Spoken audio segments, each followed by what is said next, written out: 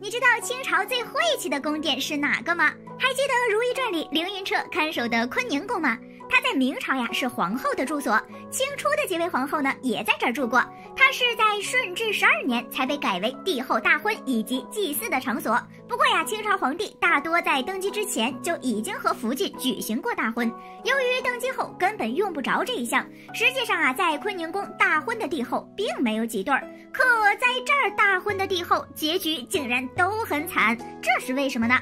难道是因为明朝最后一任皇后就自尽在坤宁宫，所以让这个宫殿蒙上了些许的晦气吗？历史上第一位在这个带点晦气的坤宁宫举行大婚的皇后，就是孝成仁皇后赫舍里氏。她在生下嫡次子胤仁后崩逝，总共也就活了21岁。作为康熙大宝贝的白月光，咱们赫舍里氏的出身是相当不错的，是1等公索尼的孙女儿。她出身这么好，又是康熙大宝贝的第1任妻子。尽管当时的鳌拜和鄂必龙都不想让她成为皇后，但最后人家不也还是成功上位嘛？这么一看，赫舍里氏前期的生活还是挺顺风顺水的哈。然而一切的改变都在这场大婚上面。在康熙4年，也就是1665年9月时，赫舍里氏被册立为皇后。皇帝结婚和当时民间的方式其实并不相同，但整个流程走下来，其实也就是2个字：繁琐。只有一点好处呢，就是可以从大清中门堂堂正正的进来，这可是宫里其他妃嫔可能这辈子都享受不到的。不过呢，自从大婚过后，赫舍里好像就不是很顺。先是在结婚2年之后，也就是康熙6年时，自己的祖父去世。就在康熙8年，赫舍里生下嫡长子成户的时候，本来以为一切都会好转起来，可紧接着康熙11年时，赫舍里这个聪慧的大儿子病逝，紧接着呀，他自己也开始生病，而且病重到康熙从宫外赶回来照顾他。之后在康熙12年时，养好了身体的赫舍里再次怀孕，并且在次年生下了嫡次子，也就是日后的太子胤仁。可刚刚生下孩子才1个时辰，赫舍里就去世了。这个时候他和康熙成婚还不到9年，好日子还在后面呢。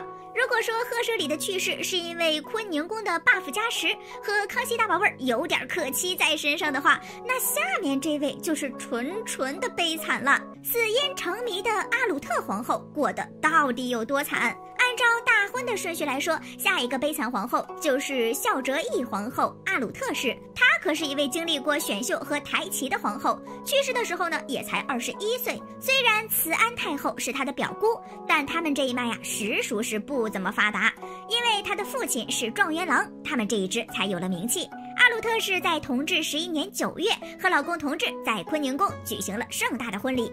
身为同治的原配，阿鲁特氏和自己老公的关系非常好，只是呢和自己的婆婆慈禧的关系有些水火不容。毕竟她和慈安沾亲带故的，自己的儿子呢也是因为她，所以没有娶自己看好的富察氏。而且阿鲁特氏又和慈安一样是原配皇后，慈禧敌视他们也很正常。可惜了咱们阿鲁特氏呀，年纪轻轻的就在2个太后的夹缝中生存。据说慈禧和阿鲁特氏的矛盾非常激烈，所以她才会说自己是大清中门抬进来之类的话。可能正是因为婆媳关系不好，阿鲁特氏在老公同治得天花去世之后，不满100天也随之而去。这个时候正是同治13年，他们在坤宁宫大婚也刚过去2年而已呀。哎，小特这也忒惨了呀。不过关于小特的死因一直都是众说纷纭，有的说是慈禧跟他不对付，于是呢悄咪咪的弄死了他，还有的人说呢是他怀了孕，慈禧啊怕他以后也垂帘听政，但这些大都不太经得起推敲。不管小特有没有怀孕，慈禧都没有道理对他下手。他要是没孩子的话，那完全没有威胁；有孩子的话，慈禧完全可以去母留子，从小就给他洗脑，岂不是更好？没有必要从宫外接过来一个孩子登基。小特呢家风忠贞，他完全有可能是驯夫，或者呀是在2个太后的夹缝中抑郁而终。一场大婚开始了后宫生活，没想到结局会是这么的惨。难道在坤宁宫大婚被诅咒了吗？接下来还有一位倒霉蛋皇后。为何在坤宁宫举行过婚礼的皇后都这么惨？清朝最后一位在坤宁宫大婚的皇后就是孝定景皇后叶赫那拉氏，也就是清朝历史上第2位垂帘听政的隆裕太后。她活到了45岁，也不算去世的太早，但她惨就惨在不受老公喜欢呀。可能是慈禧这一次想要把皇后人选握在自己的手里，于是她的侄女叶赫那拉静芬，这是你舅舅桂祥家的2格格喜子，在光绪15年的正月27日入宫，和老公光绪 baby 在坤宁宫大婚，一直到现在，坤宁宫里保留的都还是当时的装饰呢。静芬虽然成功的当上了皇后，但她的姿色一般，老公光绪 baby 呢又独宠珍妃，在后宫她也不是很受慈禧的欢心，就连在命妇面前也不大有威信。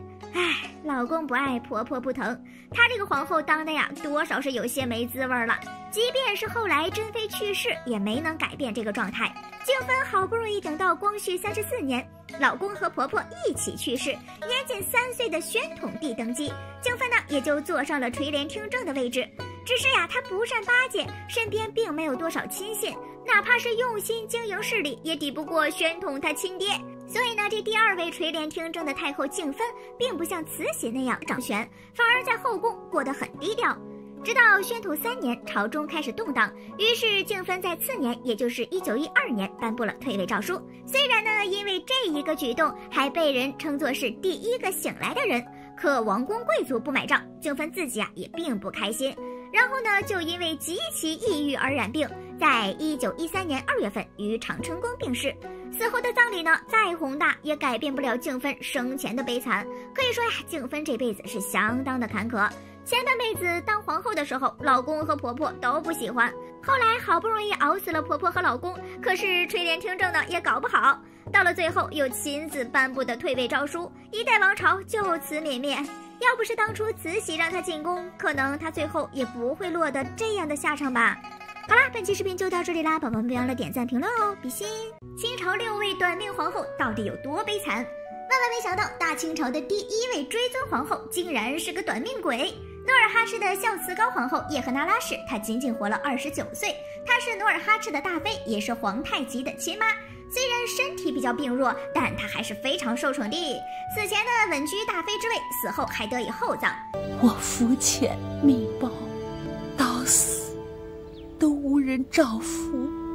我希望日后你们2个能相互照顾。姑姑，她这个皇后呀，还是儿子后来给她的追封。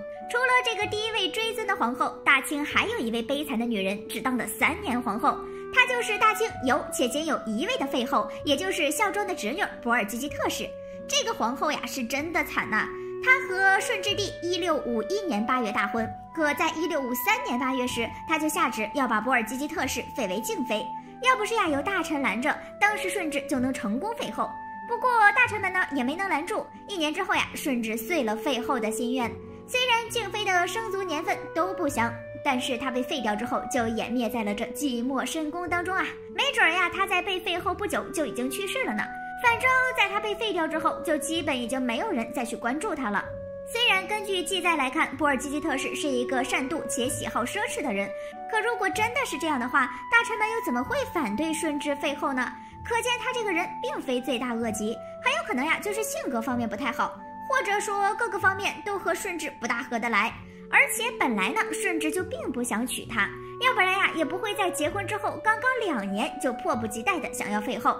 据说静妃刚嫁给他的时候，俩人的感情呀就不太好。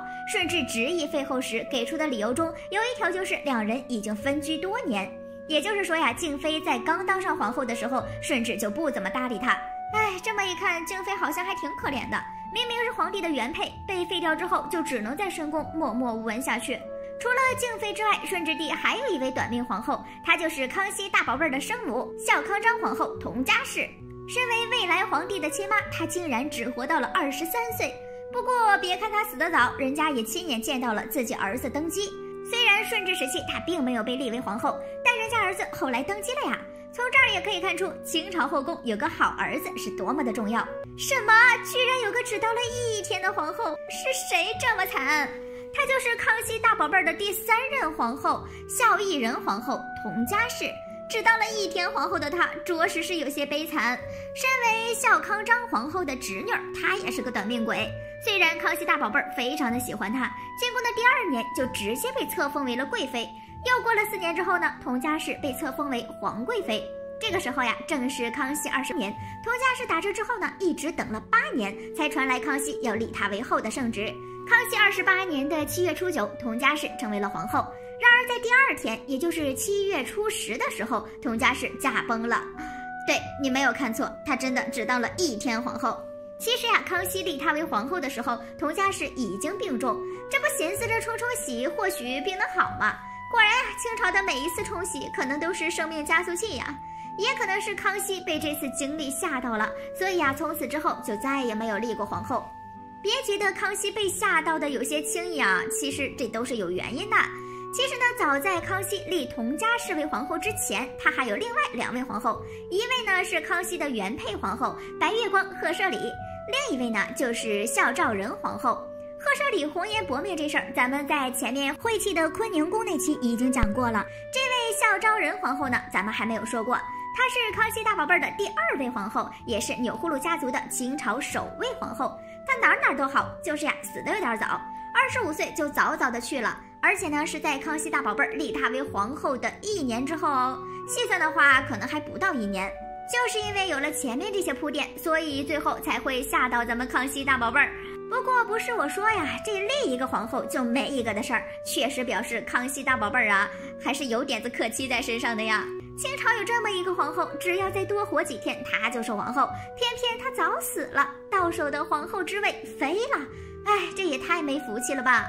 她就是道光皇帝的嫡福晋，也是出自钮祜禄氏的橡木城皇后。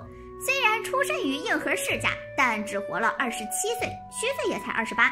身为未来皇帝的嫡福晋，她也是很可惜的存在，因为她没能看到自己的老公顺利登基。这个皇后的名号呢，是道光帝登基之后的追封。比她还要再遗憾一些的，就是孝德显皇后萨克达氏。咸丰还是皇子的时候，萨克达氏就嫁给他当嫡福晋。只是呀，她身体不太好，1848年3月刚大婚结束，8月就开始不断生病，终于在婚后1年，也就是1849年的10月份去世。偏巧呢，她老公咸丰就在1850年登基。小萨这辈子是真的短呐，即便是生年不详，也不知道她到底有多短命。这么一圈溜下来，发现这短命的皇后还真是不少呢。就是康熙大宝贝儿这皇后立得很好，下次呀不要再立了。不过也不知道是皇后这个位子过于重要，一般人坐上凤椅呢也待不久，还是因为老艾家的皇帝就盛产克妻的皇帝。虽然别人不如康熙大宝贝儿这么厉害，但哪个皇帝的身边没有几个短命的女人呢？看来呀，老艾家的皇后还真是不好当呢。这原配的下场呀就没有几个好的。哎，可怜的清朝皇后们呐！好了，本期视频就到这里啦，宝宝们别忘了点赞评论哦，比心。